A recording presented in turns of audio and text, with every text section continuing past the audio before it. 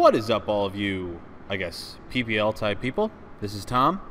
I'm here bringing you guys my introduction and my first week in the PPL. Yes, Pokemon Premier League. There it is. Yeah, I actually ended up taking over for Mono and his team. Yeah, he basically said that he wasn't really interested in playing anymore, and he and I obviously are friends, as I'm sure some of you are aware from the GBA. And basically, he and I decided to say, hey, you want to take over the team? I said, sure, why not? Made a few changes up to the team, and I'll explain those in a minute. But first of all, I just want to say that if the audio sounds strange, it's because I'm recording at my job. I'm in a big open kind of like room, warehouse looking thing, and you know, a lot of like ambient sounds, and there's a heater going, so that might hear that in the background. So it's not my usual recording environment, but hey, gotta do what you gotta do, especially when you know, recording and prepping for matches and playing matches all kind of takes over for your actual life. So that is kind of where we're at. I'm gonna go over the team real quick before I hop into the match. This is against Jack, aka Donphanatic, part of the Season 3 of the D-League, as well as commissioner of the PPL, and someone whom I have a lot of respect for, just based on he conducts himself in the PPL. Very nice guy, and someone who I genuinely respect as a person. The team that Mono ended up drafting, you'll see on the right side real quick over Jack's player's face, is Landorus T, which is a Z user, Mega Beedrill, Tapu Fini, Komodo, Gengar, Magnezone, Sneasel, Mesprit, Rhyperior, Typhlosion, which is also the second Z user, and Lilligant. Now this is a little bit different than what Mono drafted. He actually had Mega Pinsir over Mega Beedrill. I dropped Mega Pinsir because I can't be fucking bothered to do return or frustration every single week and have to deal with happiness values, whereas I just want a U-turn pivot. Very hard-hitting mon. I don't care if it's, you know, 25% weak to Stealth Rock. Shout out to the Mega Houndoom, my GBA team. I also dropped I dropped Pyukumuku in place of Typhlosion, which was also his Z user. I think Mono's point to Z Pyukumuku was to get a Z Memento off to kind of help Landorus, Beedrill, Komodo, something like that set up, even Rhyperior. And then finally, I ended up dropping Sunflora and picking up Lilligant because I had some extra points, and I figure Lilligant is a grass type that I actually use and I bring, rather than you know, Sunflora, which I think is, well, in the nicest way possible, hot fucking trash. So that's the team. If you guys are familiar with my GBA team, which I'm sure most of you are, this is a lot like my GBA team. Landorus, you know, Pivot, Mega Beedrill, kind of a lot like Scissor. Komodo is there. You know, a bulky-ish water type. Fini, Defogger, like Rotom. You know, Gengar, which is just much of a special attacker, special breaker. You know, Magnezone, also Pivot. You know, then we have like Mesprit, Rhyperior, things that either were or are or both on the team. And then Typhlosion, I feel, could be just another breaker if I want to choose to use it that way. So this is a little bit different than what I'm used to, but I'm not necessarily mad about it, mostly because I feel like this team is going to operate very well with how I intend on using it, and we'll see that right now. So we're going to go into the team. We end up bringing Mesprit this week, Gengar, Landorus, Tapu Fini. We have Magnezone as well as Rhyperior. Now, to go over the team real quick, we have a 3-attack Stealth Rock, Colbur Berry, Mesprit, that is for Dark Pulse or Crunch, Lucario. Obviously, the Psychic can do massive damage across most of Jack's team. His team consists of Jirachi, Clefable, Z Salamence, Arcanine, Delmise, Gastrodon, Mega Aerodactyl, Lucario, and Raichu, which is also a Z user. We see he brings Raichu, Gastrodon, Z-Ments, Arcanine, Lucario, and Aerodactyl, Mega Aerodactyl. So he doesn't bring Delmise, Clef, or Jirachi, two of which I was super concerned with, Clefable and Delmise specifically, and you'll see that when I explain Landorus. But the Mesprit is there solely for the Lucario, so it can't, you know, just go for Crunch and hit the vast majority of my team, because, you know, the Steel obviously threatens out things like Rhyperior, things like Tapu Fini, but then the Fighting also threatens out things like Magnezone. So it could be a problem for my team if I don't, you know, deal with it the right way. Then I end up bringing Scarf Gengar. This is the check Dragon Dance Salamence. It's having Energy Ball. For Gastrodon, it has Shadow Ball and Sludge Wave, just good stab, and then it has Icy Wind to neutralize the +1 speed from Salamence, and then allows me to kind of knock it out. Maybe if he's not running bulk investment, just depends on if rocks are up and have affected Salamence at that point. Next up, we have a Rock Polish, Ground EMZ, Swords Dance, and Stone Edge, Landorus. This is very similar to other sets that I've ran in the past, I guess, with my GBA team. But the idea here is that I was split between Rockium and Ground EMZ because Rockium hits things like Mega Aerodactyl, and it's a confirmed kill. But Groundium is better for the likes of Gastrodon. It's better for the likes of Clefable, especially if he did end up bringing it.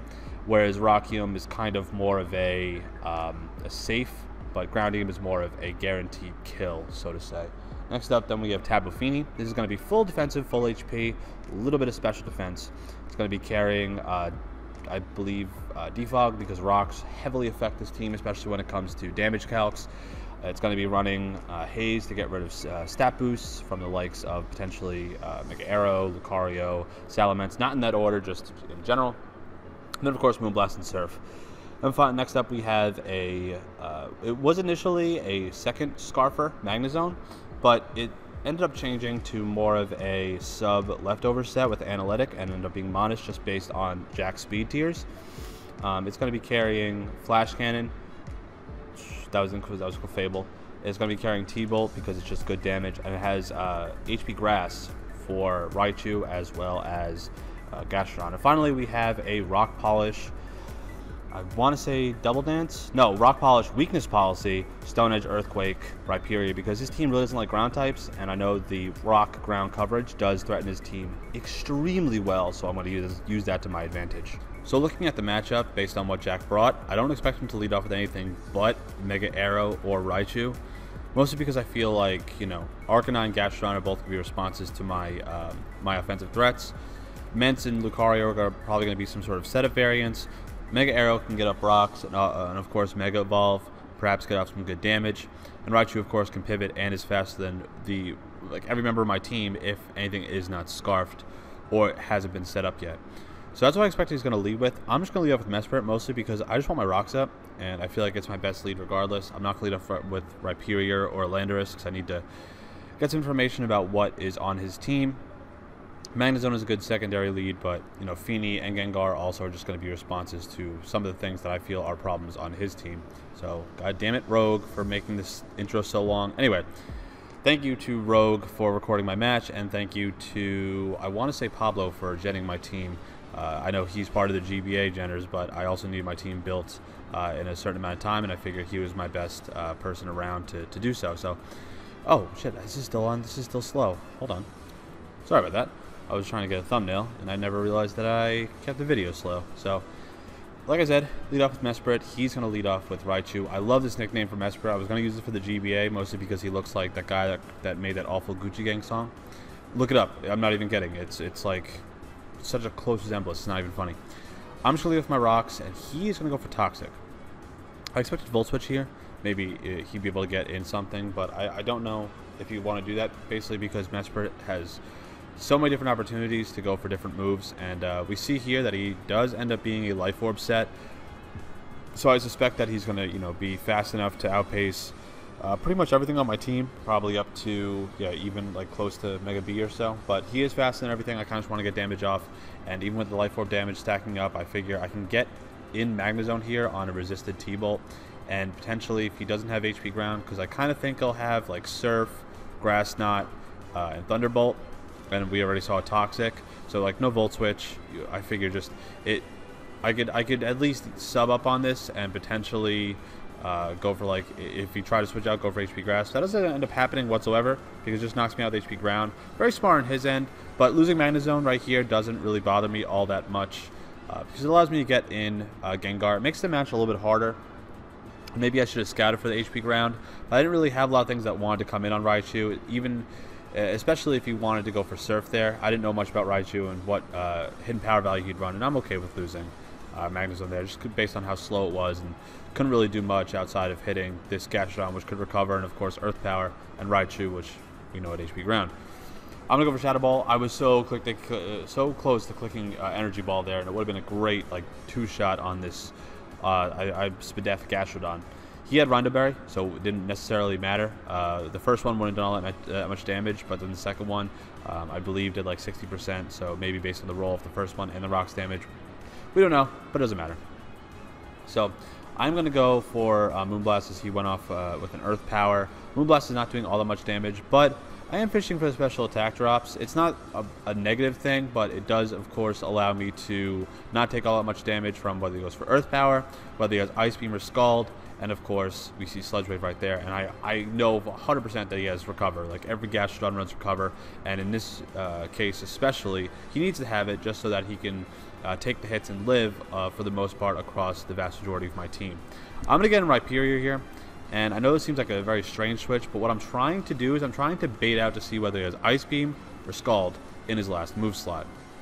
I'm going to switch out, and if he goes for Scald here, it wouldn't do all much damage to Gengar. I didn't want to go right back on a Feeny and take more damage, especially because like Earth Power, special defense drops and stuff like that. And also I thought that if he went for Scald, Gengar would be able to take it. It's not super effective. Would do about 40-45% from a special defensive Gastrodon with no attack investment.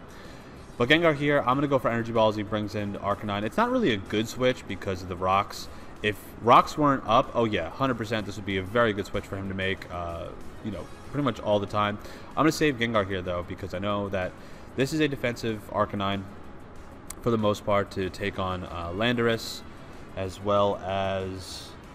Actually, I think that's it. And I know that Gengar is good for the late game for, of course, Salamence.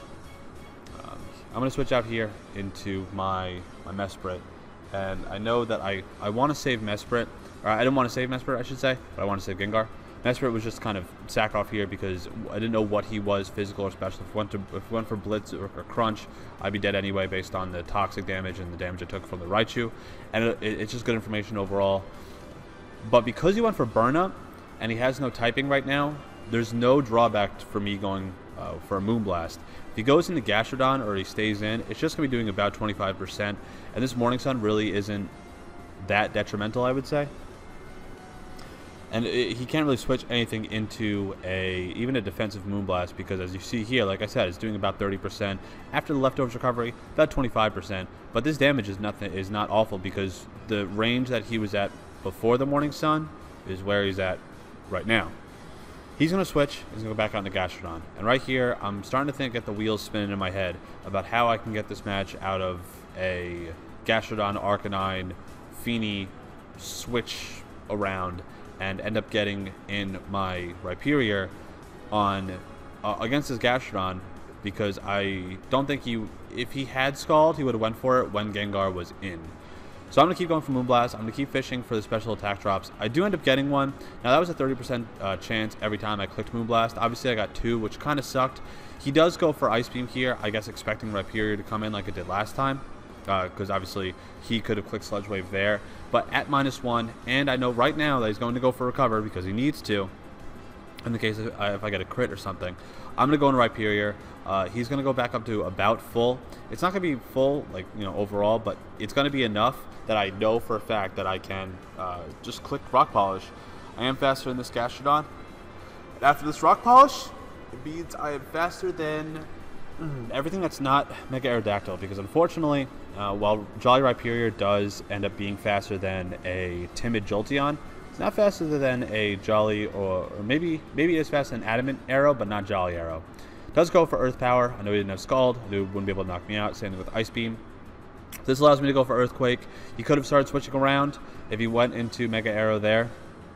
Would have been a severely aggressive play, but he, at the range I was at, he wouldn't be able to knock me out. And we're going to see that here. Because of the special attack drops, or drop, I should say, just one.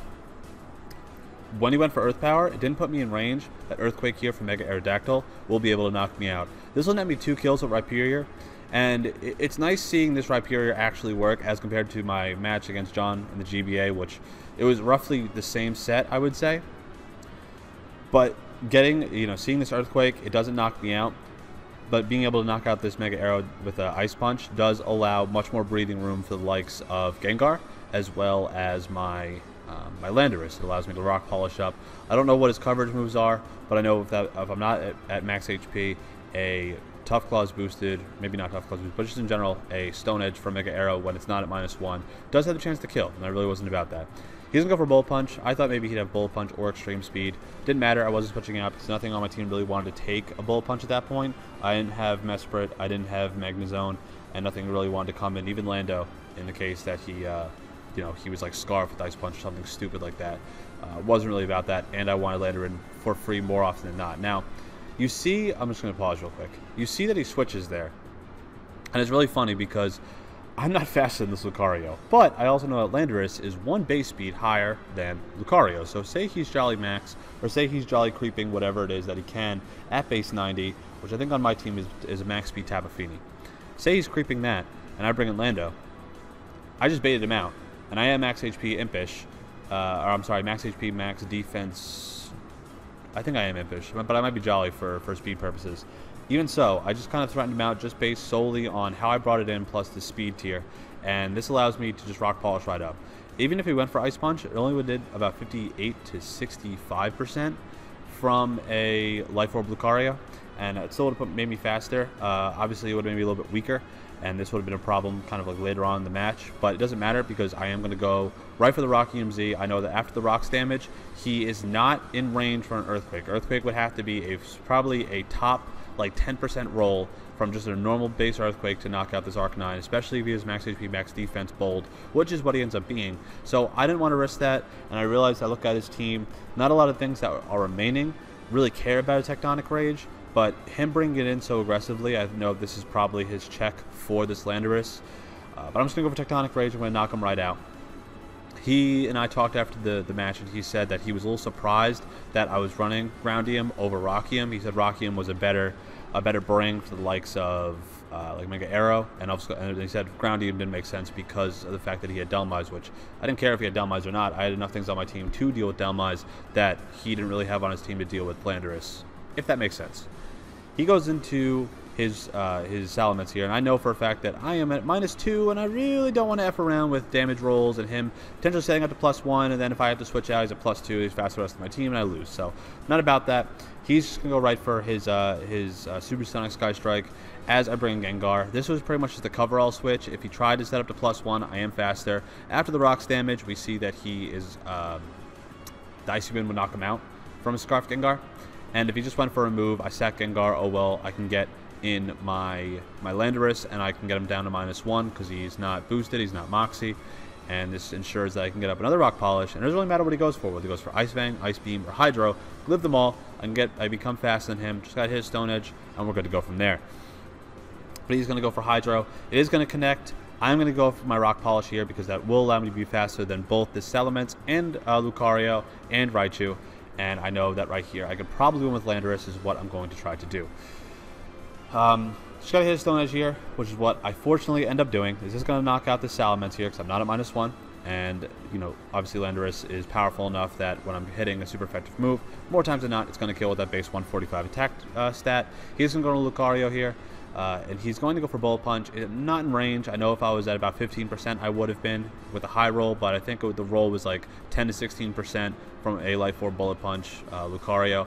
And I'm going to go for Earthquake, just knock it right out. I knew this was Life Orb. I knew it wasn't Air Balloon. If it was Air Balloon, I would have popped it before with something. But, you know, I knock him out with Earthquake. And then, unless Raichu has Extreme Speed, it actually doesn't even matter if he has Extreme Speed because the Life Orb damage coming in, or the Stealth Rock damage coming in, plus the Life Orb, he's going to knock himself out. So, at worst case scenario, I win with a 1-0. But I'm going to go for Earthquake. He doesn't have Extreme Speed, and if he did, that's a good meme. I'm going to knock him out. It's going to be a 2-0 victory for me.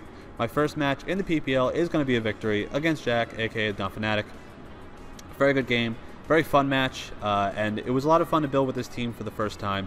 Very happy that I got to play Jack, someone who, you know, obviously I picked for the D-League, got to watch in the D-League, and thoroughly enjoyed his content, even though, you know, maybe his record wasn't the best. I'm going to sign off here. I'm going to get this video out as soon as possible. Hope you guys enjoyed. I will be bringing you guys my PPL matches every Monday or Tuesday based on how my work schedule goes. Hope you guys enjoy. Leave your comment, your feedback on my team as well as his team down in the comments. And hopefully you guys are excited for the rest of the PPL. I know my goal is maybe not to win because Mono did give me a 1-3 team after he ended up quitting because he's a bastard like that. But he did give me a team that I like, a team that I feel like I can be good with, and a team that has a lot of options in terms of offense, pivot, and defensive capabilities, which is, you know, that's how I roll. So next week I have Omega Jolteon and his something Caracostas. I'm looking forward to that match. It's a little scary, but I can take it on. And I'll see you guys then. Like I said, leave your comments. Let me know what you guys feel about the team, and I'll see you guys soon.